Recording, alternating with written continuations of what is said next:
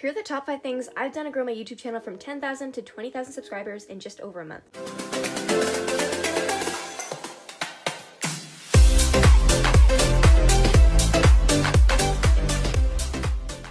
Hey Toasties, and welcome back to your video, and thank you so much to everybody who sent me fan art over on Instagram and Twitter. I really appreciate it. Now, that being said, I know a lot of you guys are waiting for a mobile GFX tutorial, and I promise it is coming. I'm just working on it. There's lots of different things I want to add to it, and I want to make it the best tutorial possible for you guys. With that being said, this suggestion actually came from my Google form where I asked you guys what kind of videos you wanted to see, and I can't say the username of this person because it is a little bit not okay for YouTube, but this is the person that recommended this video to me.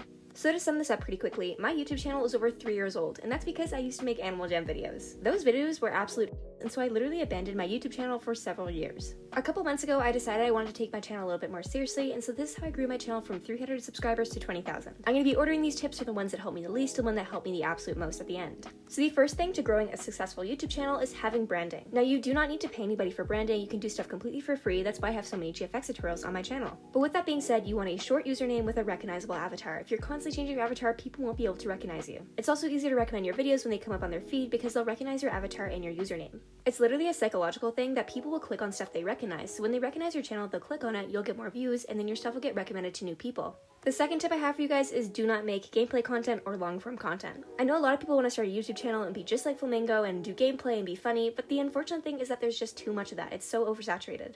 You can be the funniest person on the planet and have the best videos, but people won't see your content because there's so many other videos in that genre and it's dominated by larger YouTubers. For me, my content's tutorials, mainly art stuff, because I didn't see a lot of YouTubers doing it at the time. So basically just finding something unique that sets you apart from the crowd that you can make videos about.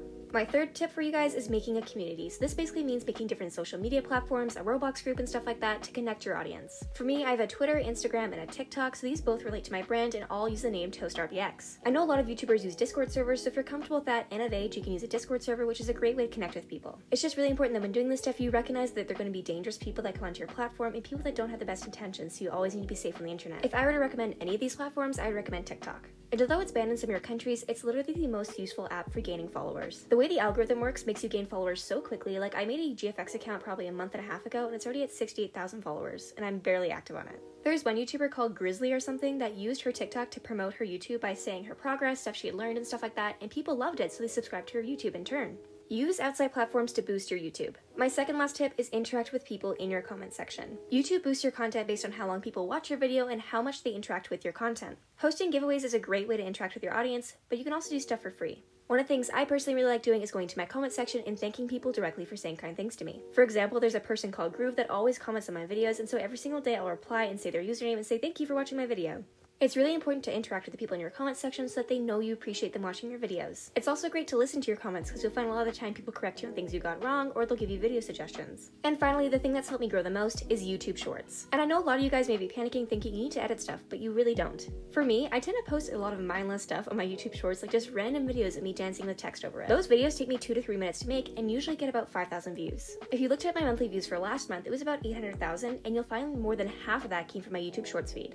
YouTube Shorts works a lot like TikTok, where it just boosts random things, and that's how you get tons and tons of followers. It is so much easier to get subscribers from your YouTube Shorts than it is from your YouTube videos. For context, the Roblox GFX tutorial that I posted about a month ago got about 80,000 views, and I gained 800 subscribers from that. But a Roblox YouTube short I posted got 50,000 views and got me 2,000 subscribers. I kid you not, YouTube Shorts are literally so broken. And the great thing about gaining subscribers through YouTube Shorts is that they'll actually migrate to your channel and watch your longer form videos, which in turn, once you get monetized, will make you way more money. Anyways, my ladies and non-binary folks, thank you so much for watching this video, and I hope you found these tips helpful. If you have videos you want to see in my channel, you can actually go to my description and I have a Google form that you can fill out. I've also made a new GFX commission form that's in my description of my video in case you guys want to order a GFX from me. Anyways, with that being said, here's the 5th winner of my 20,000 Robux giveaway.